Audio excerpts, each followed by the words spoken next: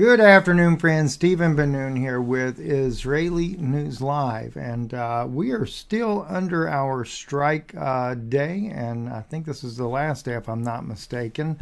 Hopefully tomorrow you'll get to see this up on INL. Right now we're sharing it on our Patreon channel, and you know, no matter what happens in life, always something good will come out of it. And recently, with some friends, we were talking about the story of Adam and Eve and the fall in the garden.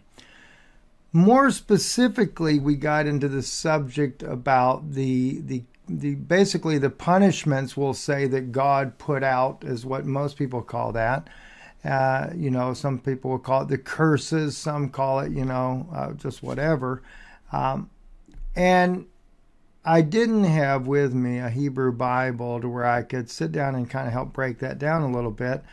But as a result, me and my wife continued to talk about the subject later. And as we did, I reminded her some things, that I knew about on that.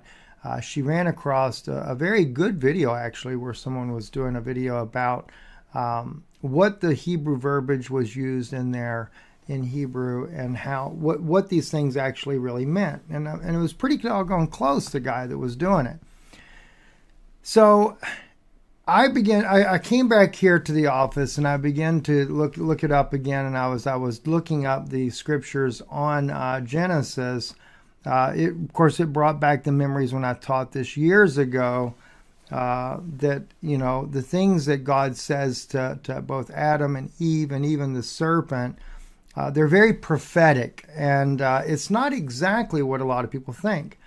And granted, anytime you're studying Scripture, you have to remember the English language, whether we have King James, New King James, NIV, whatever you choose to use for an English translation, is only translating to whatever scholastic view that they may have on the subject.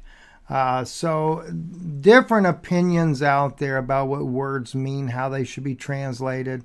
And then you have the situation even with the Masoretic text, the Hebrew Bible, that was not finished until nearly 1,000 years after Christ.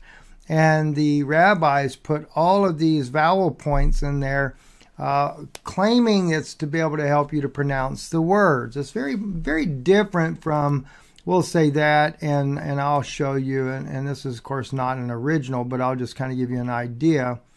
When you're looking at the Dead Sea Scrolls, and in particular, if we look at the book of Genesis and the Dead Sea Scrolls, there are no vowel points. And so that's also another big difference there. I'm trying to get enough windows down here, maybe where I could make this actually come up a little bit faster. Got too many windows going on here in the background. But in the Dead Sea Scrolls, they don't use vowel points. Vowel points were never used. And so therefore, if you put vowel points in there, you can change the entire meaning just with the vowel points. And the vowel points be completely wrong. That's another big problem. And in fact, one way that I actually show that, and I'll take you real quick to this, is in the book of Numbers. This is one particular case where the vowel points are used, and they're completely incorrect. I know this, and I've shared it with you because even Moses spells the word differently, and it's the word Nephilim. We have the Dagish vowel right here, but we have the Yod in there, whereas over here you have no Yod. There's no Yod between the Fe and the Lamed. This is the Fe and the Lamed right there. See, there's no letter in between there. The Fe and the Lamed here, you have a letter in between. You can see that little Yod right there. It's like a little apostrophe is what it looks like. That Yod tells me that the word is Nephilim with an E sound, like the vowel point would indicate. Over here, the rabbis put a Dagish under the Fe, the letter Fe, right there to the right, indicating that the letter Yod should be there, but it's not. And so they're telling you to pronounce it Nephilim like they do in English here. But in reality, it would be incorrect to pronounce it that way. It would be Nephalim. It would actually have a kamatz underneath it, which would look like the letter T, much like what we have under this Gimel right here, that little letter looking like a T, capital T. That's what should be up underneath of there if you're going to put vowel points in there. Obviously, Moses spelt the two words differently, so it's obvious that there was a reason why he did that. Well, when you're studying the Hebrew language, there's a lot of things like that. I bring that up because we're going to have another similar case here in Genesis chapter 3. And although we're not going to go into the issue of the fall itself per se, I want to get into the issue of childbirthing. Because the question comes up, do women suffer childbirth in pain as a result of the curse of Eve in the Garden of Eden? That's a legitimate question.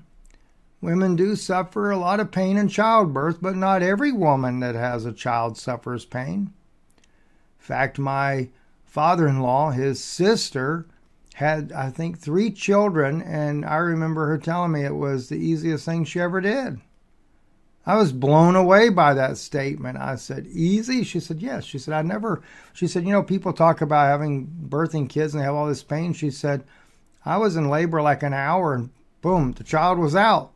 And she said, and all 3 of my children, she said, the next 2 were much easier than the first. She said, but even the first was nearly without any pain. She said, like a little bit of gas pain, and that was it, and it was over. Well, of course, they have the epidurals today, too, where it's, it's just more pressure, less pain. And then there's techniques that could be practiced and things of that nature that also help to make it much easier. But there's still this stigma that women have to give birth in pain because of the fall.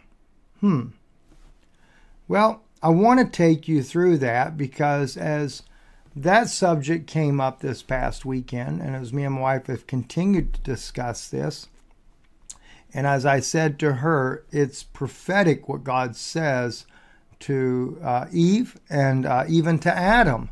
But I also made a great discovery when I was reading Adam. But we're going to go into the woman first because I'm really hoping that this is going to bless someone out there that's listening, that no doubt we're probably going to get a comment in the comment section saying, brother, I needed that, right? Because this is a very fascinating subject. Let's start with verse 14. And the Lord God said unto the serpent, well, you know what? Let's just back up for a moment. Maybe it's not really fair to start there. Let's go ahead and look at the whole fall to some degree. And the Lord God called unto the man and said unto him, where are you? We know let's go like this here. The serpent said unto the woman, you shall not surely die. We know the whole story in Genesis chapter 3. This is where the serpent is going to entice the woman in order to get her to sin and to eat of the tree of knowledge of good and evil. So this is the way it all starts off. The woman tries to deal with the serpent. They're able to eat of any of the trees that they want, but the tree that's in the midst of the garden, the tree of knowledge and good and evil, they're not to touch it or look at it or anything. The serpent said unto the woman, you shall not surely die. Okay. For God does know that in the day you eat thereof, then your eyes shall be open, and you shall be as God, knowing good and evil. Yedea tov v'ra'ah. And the woman saw the tree was good for food, and that it was a delight to the eyes, and that the tree was to be desired to make one wise. She took of the fruit thereof, and did eat, and she gave also unto her husband with her, and he did eat. The eyes of them both were open, and they knew that they were naked, and they sewed fig leaves together, made themselves girdles. And they heard the voice of the Lord God walking in the garden toward the cool of the day, and the man and his wife hid themselves from the presence of the Lord and God amongst the trees of the garden. And the Lord God called unto the man and said unto him, where are you? I highlighted that where are you intentionally. I hope you think about that one. That's something to really think about. Where are you?" And he said, "I heard your voice in the garden, and I was afraid because I was naked, and I hid myself." And he said, "Who told you that you were naked? Have you eaten of the tree whereof I commanded you that you should not eat?" And the man said, "The woman whom you gave to be with me, she gave me of the tree, and I did eat." And the Lord God said unto the woman, "What is this that you have done?" And the woman said, "The serpent beguiled me, and I did eat." Now, the word right there for beguiled also is deceived. Some people use the word seduced, but it's actually deceived. He deceived her. Now, I want to share something with you, though, as I bring these things out here. I had up here just a moment ago. Let me figure out where I put that at again. Here it is right there. This picture to start off with, showing Eve reaching up to an apple tree, the serpent entwined upon the tree. A couple of things I'll just mention, and this is not anything we're going to weigh on this very much, but just something to think about. You have to remember, God cursed the serpent to go on his belly. So he couldn't have technically been on his belly to start with. Now, the question comes up sometimes too, did they really eat from a tree? Well, I do believe that she did. And the reason why I say that, I want to remind you of Luke's gospel, for example. When we wait a minute, that's actually not the one. I think it's John. In the Gospel of John, we read here in chapter 6, verse 51, "I am the living bread which came down from heaven. If any man eat this bread, he shall live forever. And the bread that I will give is my flesh, which I will give for the life of the world." The Jews therefore strove among themselves, saying, "How can this man give us his flesh to eat?" Then Jesus said unto them, "Verily, verily, I say unto you, except you eat the flesh of the Son of Man and drink his blood, you have no life in you. Whosoever eateth my flesh and drinketh my blood hath eternal life, and I will raise him up at the last day." Think about it. It sounds almost cannibalistic. Not just almost, it just flat out sounds cannibalistic in what Jesus says there. He goes on to say, "For my flesh is meat indeed, my blood is drink indeed. He that eateth my flesh and drinketh my blood dwelleth in me, and I in him. As the living Father hath sent me, I live by the Father, so he that eateth me, even he shall live by me." Now, Jesus never explained it to the Pharisees, but it was a type. Just like Adam and Eve, they did, we read in there, they partook of the tree, and yes, they did. There was some act of a physical eating of some type of a fruit from the tree of knowledge of good and evil. We know this. Why? Because in symbology, Jesus tells them to eat his flesh, drink his blood, or they wouldn't have any life in them. But in reality, at the communion, when they broke the bread and he passed it around, he said, "This is my body that is broken for you. Eat this and do this in remembrance of me." He took the cup, he gave thanks to God, he drank from it, and he passed it around, the wine, and he said, "Drink from this cup as often as you do this to show forth the Lord's death until he comes." I'm paraphrasing, of course. I may not have it exactly right. But the point is, when he spoke to the crowds, he was a little bit more blunt and looked very cannibalistic the way he put it. But it still was in symbology. Because he didn't actually require them to physically eat his flesh or drink his blood. But in a spiritual sense, he was the tree of life. They would have to consume him in order for him to dwell within them. That's the receiving of the Holy Spirit. Again, though, it's not a physical eating the way we would think. That's very much what we were looking at over in Genesis. But do I believe that there was some kind of fruit that they partook of? Yes. Do I believe it has a deeper meaning on top of that? Without a doubt. but I do believe you had both. Let's continue on, though. And the Lord said, verse 13, and the Lord said unto the woman, what is this that you have done? And the woman said, the serpent beguiled me, and I did eat. That's why we notice the word deceived. He talked her into doing that. And the Lord God said unto the serpent, because you have done this, cursed are you from among from all cattle, from among all beasts of the field. Upon your belly shall you go, and dust shall you eat all the days of your life. Now, I'm still going to come back and figure that one out by God's grace. Because he is cursed to go on his belly, so I know he wasn't on his belly. He is cursed from being over all the cattle. That was authority. He was given because I know this from earlier readings in the Hebrew Bible, that he was an authority over everything. I think there was a bit of jealousy, if you ask me, of the serpent and the man. Then we get into the next part. This is where it gets very, very, very interesting. God goes on and he says, and I will put enmity between you and the woman. And I'm going to have to read some Hebrew here for you because I really want you to understand this. Ve'eva ashit benecha uven ha'isha. Okay? This is right here. This is where I want you to start noticing here. Ubenecha, that is Bain, Bet Yod Nun, but then you have the Cha, the letter Chet right there.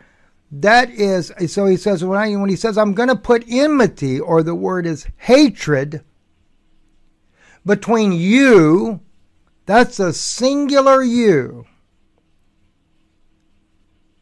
We read it in, they have it over there, thee, okay, but we know that means you. Between you and the woman. And not just and the woman, but and between uvein haisha. I'm putting a hatred between you and between the woman. Haisha. Now, the fact that there is the letter He in front of Isha lets us know Eve is the only woman that this hatred is going to be between him and between her. And we could even argue the word Bain right here is like divinity. There is a hatred, but it's of divine origin. His hatred between her and him. Uvein, and then he goes on to say, Uvein, and between Zeracha, in the blue, that's the seed, and between the seed, but not just any seed. Look at the green right there. That's another het. That's a singular you, between your seed. Uvein, and between Zerah. That's her seed. And again, it's singular. Now, interestingly enough, I mentioned to you, I pulled open the Hebrew text over here. Let me just see if I can pull something up for you real quick. Because if you were to have Tovia Singer, he would be telling you, there's no such thing as seeds, as plural in Hebrew. Yes, there is. Yes, there is, Tovia.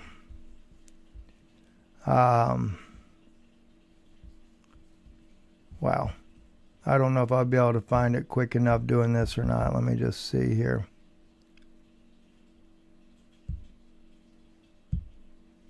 I've done this so many times in past for you guys, and I know many of you already know this. Keep the commandments in the seed of the wicked ones. Boy, I need to come back and look at some of these myself.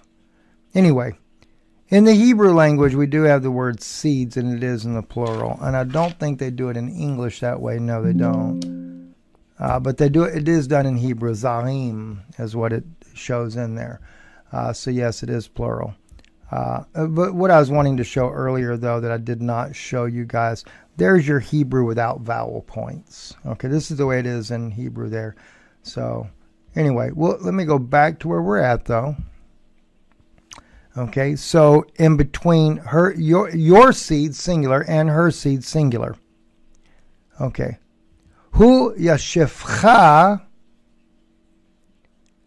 All right. Now, they put in here, or whoever wrote this, they translated this as, well, hang on one second, guys. They put they. I put it in blue on the right, verse 15. They shall bruise your head. They. All right? In Hebrew over here, and I've spoke about this many times before, but in verse 15 over here, we do not have the word they. It is he. Who is how you pronounce it in Hebrew. The letter, the three letters, He, Vav, Aleph. Who, Yashufecha, he. And who's the he? The woman's seed. The antecedent is the woman's seed. He shall bruise, rosh, your head. I'm pointing to the computer. I know you guys can't see it. I apologize. He is in the dark blue right there, okay? All right. And then the next word, yashufecha, he shall bruise or wound. And to the singular, talking about the serpent there, he shall bruise your head. Now, this may bring up an interesting question. And in a way, that's why I say this is so prophetic and so profound, right? He shall bruise or wound your head.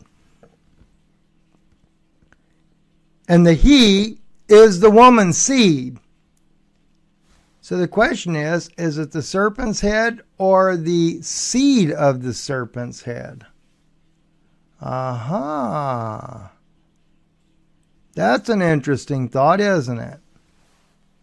Yeah, right? Very much. So I kind of think it's the seed of the serpent, but it is going in the singular, though. And therefore, we read about the scripture about, maybe that is a scriptural thing. Let me pull this up. I'm going to pull something up here for you. Second, I'm almost positive. Oh, goodness. We know that Jesus is referred to as the second Adam, right? And for some reason, I think, yeah, there we go. All right. Yeah, here we go. 1 Corinthians 15, verse 45. And so it is written, the first man, Adam, was made a living soul. The last Adam, a quickening spirit. There it is right there. Keep that one in mind. All right, we're going to come back to this. All right. And by the way, when I mentioned earlier that word was not dealing with the word seduced, but rather, yeah, here we go, right here. Hishani, the root of that is the letter Shin Yod Aleph. All right. It is the word deceived. I happened to see it when I was clicking over there looking for this particular issue on Adam. And Adam was not deceived, but the woman being deceived was in the transgression. Okay? So that's another reason why it's deceived and not seduced. Just a little thought, just a little side note for you there. All right. Coming back. I don't want to lose you guys. This is so beautiful, and I'm trying to go slow. So we don't miss anything here. All right, so anyway, so we know that he bruises, who's the he? The he is definitely the seed of the woman. He bruises the serpent's head. Ve'ata tushufaneo a cave, okay? And you, now they put on there, and you shall bruise their heel. Now they put the word there. Now the way the vowel points are, I have it, here's the tushuphaneu, and I pronounce it according to the vowel point right there. That does appear to be bruise there. But again, I said to you, like we had in the book of Numbers, I showed you a minute ago here, they put the fe and the lamed here, they put a vowel point underneath it, right up under that letter fe, that little dot, implying that there should be a yod there. And over here, the yod is there, okay, between the fe and the lamed, and the yod is that letter right there, but the little dot under the fe, which gives it the haneflim, but over here, it doesn't have the yod, so therefore we know clearly that it's nephalim. See, the difference is that Enoch, see, it says B'nai Enoch, the sons of Enoch, but Enoch was from what?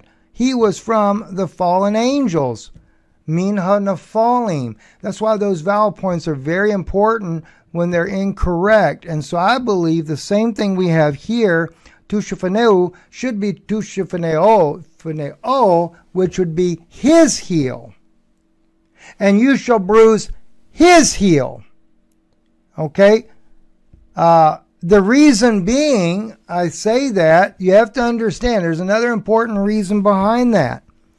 In Hebrew, if you have a plural, when you have a plural, in the case whether it be a noun, pronoun, or whatever, and then you have the verb, the adjective, etc., or whichever the case may be, they have to agree.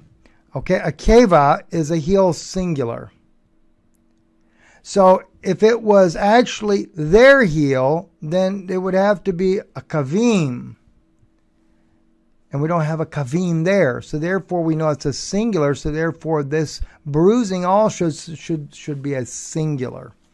All right. Now we get into the next part. That kind of gets you a little educated in where we're going with this. Now we're going to break some really big stuff down now. Because now we're going to get into the woman, he said. Now the first thing we have in the purple, El Haisha Omer. To the woman says. All right. Now in English they put, let me quickly just do a King James also. Because I want to make sure those of you that follow along in King James that we're also following along with the same thought process here. So I want to just make sure of that. Let's go down here. And unto the woman he said, yeah, there it is there. See, and to the woman he said, look what you have. I will. I will. All right. In the Hebrew language, we do not have the word I will. I have haraba, arbe, in the black right there. But there's nothing in between the omer and haraba, arbe, nothing between there. Now then they have greatly multiply, and that's what they would consider to be in the black. All right, so let me just highlight that. And I got it in yellow, but I have it in black in the Hebrew. They got on there, will greatly multiply. You could translate it that way if you desire, but there's something that doesn't quite line up, especially when you begin to take it in context of what's being said. So he said unto the woman, this is if God is saying it, I will greatly multiply your pain and your travail, and in pain you shall bring forth children. If you remember, I said to you, this is all prophetic, for one. All right? And some people are worried that, does this apply to women down through time if it's giving pain in childbirth? Well, first off, it's not that she's having physical pain birthing children, and it doesn't even say that, as it says here, you shall bring forth children, right? That's what you have in English. You shall bring forth children. In Genesis and King James also, yeah, you shall bring forth children. But in Hebrew, it doesn't even say that. It says right here, Teladai Banim. you will birth sons. A little different, isn't it? Doesn't say Taladai Yeladim. Yeladim would be children.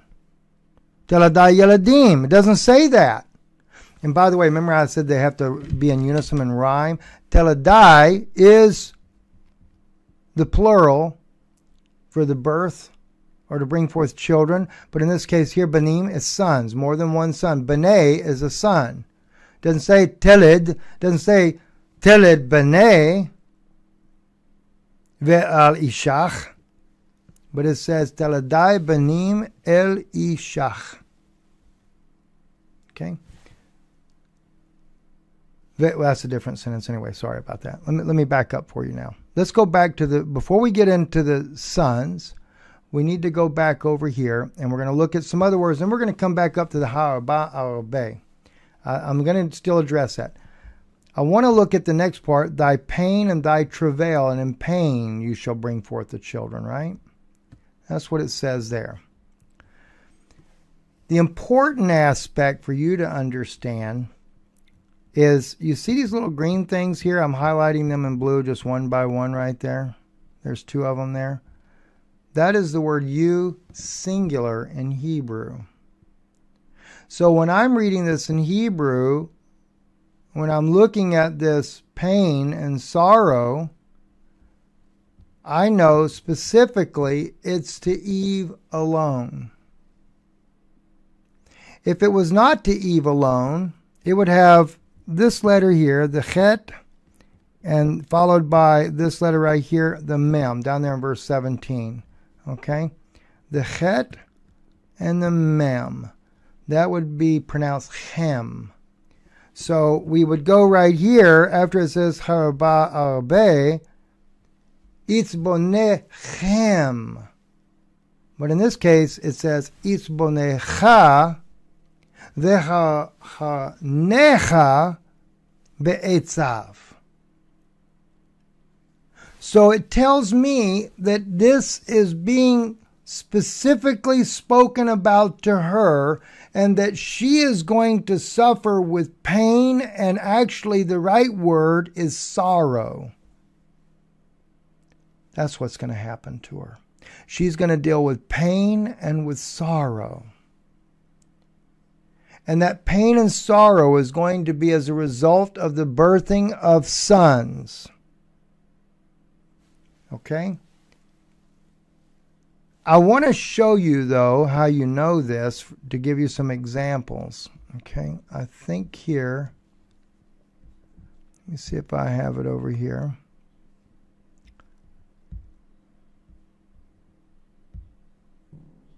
Here we go, right here. Here's one right here. This is in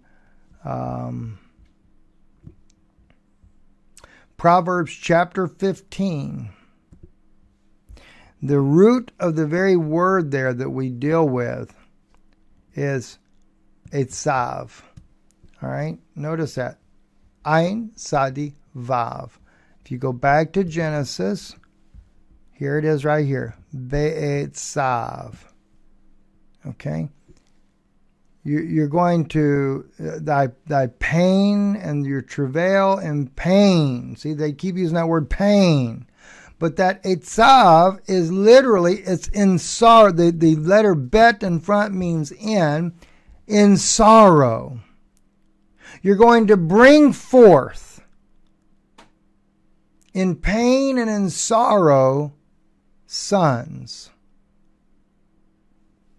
Hold the thought. We're still not done yet, okay? Hold the thought. You're going to bring forth sons in pain and in sorrow. According to Proverbs, that word right there, a merry heart maketh a cheerful countenance, but by a sorrow of heart the spirit is broken. Ubetzavta lev, ruach nekeh.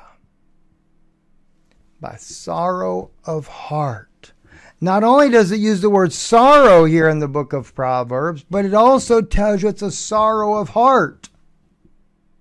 This is what Eve is going to suffer. See, God knew that she was, not only did she make the mistake and listen to the serpent, but she was going to conceive and have sons, and that was going to cause her a great pain and a sorrow. Why? God knew that Cain was going to kill Abel. And for a mother, they're both her children. One is causing her pain that Cain would be willing to murder his own brother. And of course, the death of Abel caused her that great sorrow. And so God knew that. Now, the interesting thing is, though, let's see, I can never get rid of this unless I do like that, all right, is what I have in black, where they put greatly multiply. Haraba arbe. Okay, now I'm going to put it in blue for you, dark blue, so you can see it. The word Rabbah is great, that is true, but when you have the definite article hey in front of it, it's like the great one. The great one, and then Arabe doesn't have to be the word multiply either. It can be lying in wait. Like a lion that crouches, waiting to strike, to attack. Haraba Arabe, the great one, lying in wait, if you translate it in that way, which is perfectly right to do, will cause you great pain and sorrow, and you will birth sons. Haraba Arabe. Can you prove it, Brother Steve? Sure I can. Go to Psalms chapter 10. There it is right there. Twice it uses the word Arav. The very word that you just read in Genesis. Ya'arav b'miseter ka'ariyah b'sechahu ve'arav lachatuf ani.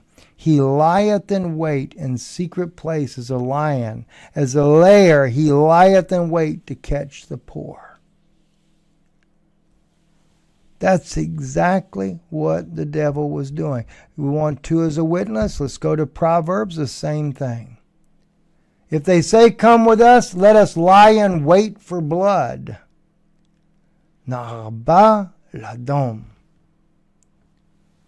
Again, the three letters right there, that's the root of your word right there. Lying in wait. And that's what the serpent was doing. He is called the Great One. Haraba Arabe. The Great One was lying in wait, causing you pain and great sorrow, and you'll bring forth sons. Now we begin to see the truth of the verse. Then we go on. Ve'el ishcha, and to your husband, teshutecha. Vehu imashal becha. Again, notice all these chets in here. Everything. There's one right there. Your husband. Okay. Teshutecha. Again, you again singular, speaking of her, and that word there is, let's see, they put on there, and your desire shall be to your husband. It's not, desire is not even a good word to call the word shuk. Shuk in this case here, it is a longing. To your husband you will have a longing, and he will dominate you. What is that longing that she has? The longing is that it would be like it was before the fall. But now that they're in a fallen state, sin has come in. It's no longer that peace and harmony. And no doubt Adam still loved her. But that she had that longing for things to return back to the way they were. Then we read on. This is where it gets really beautiful. Now, so we established the fact here. One, it's only between her and the serpent. There's going to be a hatred between the two as a result. There's going to be a hatred between her seed and his seed. And her seed is going to bruise his head. And he's going to bruise the heel of Christ. And she's going to have sorrow and pain as a result of that great one who was lying in wait to attack her. And she would birth sons. That's why she would have the sorrow and pain, the sorrow of heart, not of a physical, fleshly pain of giving birth to sons. But we read on down, and unto Adam he said, because you have hearkened unto the voice of your wife, and have eaten of the tree which I commanded you, saying you should not eat of it. Cursed is the ground for your sake. In toil shall you eat of it all the days of your life. See, if they had eaten from the tree of life, which was Christ, they would have no need to be toiling. Here's where it gets more prophetic again. Thorns also and thistles shall it bring forth to you, and you shall eat the herb of the field. The thorns would be the very thing that Jesus would be crowned with later. In the sweat of your face shall you eat bread, till you return into the ground, for out of it were you taken. For dust you are, and dust you shall return. This is the part of the second Adam right there. As we just read over here a moment ago in, Corinthians, I believe it was. And so it is written, the first man, Adam, was made a living soul. The last Adam was a quickening spirit. Howbeit that was not first which is spiritual, but that which is natural, and afterward that which is spiritual. The first man is of the earth, and earthly. The second man is the Lord from heaven. And then we read in Genesis, in the sweat of thy face shall you eat bread. And Jesus Christ literally fulfilled that portion of Scripture. As we read in the Gospel of Luke, saying, Father, if you will be willing, remove this cup from me. Nevertheless, not my will be, but thine be done. And there appeared an angel unto him from heaven, strengthening him. And being in agony, he prayed more earnestly, and his sweat was it were great drops of blood falling down to the ground. It didn't say that it was drops of blood, but like great drops of blood falling to the ground. The sweat of his brow. And the thing is, it says, and, in order for him to eat the bread, that's what would have to happen. And this is also the very place, let's see, with desire, I've desired to eat this Passover with you before I suffer. For I say unto you, I will not any more eat thereof until it be fulfilled in the kingdom of God. The whole communion, the bread itself, but what it would take to bring forth for him to have that Passover meal would truly be by the sweat of the brow. And he sweated like it were great drops of blood. Everything in Genesis is prophetic. Everything speaks of Christ, even down to the part of what the woman would suffer. And if I got into this and really teach to you redemption from all of this, it will blow you away. Redemption is so deep, so powerful, and so rich and so amazing. I really pray this has blessed your heart in some way. Thank you for listening. You can visit our website if God lays upon your heart, and I'm sure there will be those that He'll lay it upon their heart to support the work we do. Please do. We are loading some of those videos that we took down from YouTube over on iConnectFX.com. You can also find those in the latest videos here on our website, IsraeliNewsLive.org. And if God does place it upon your heart, you can donate just by clicking here online. It'll take you to the donate page there, or by mail, Danoon Institute, P.O. Box 156, Sunbright, Tennessee 37872. God bless you. We do need your help, and we thank you that God puts that in your heart to want to help us along the way here. Anyway, so let's see. I think that wraps it up for tonight. Also, too, if you catch us over on iConnect FX, let me remind you of something on that issue there. LifeWave. That is an amazing product. We are still experimenting with that and really hearing a lot of great testimonies as well. So anyway, God bless you. Thank you for listening. I'm Stephen Ben-Nun. You're watching Israeli News Live.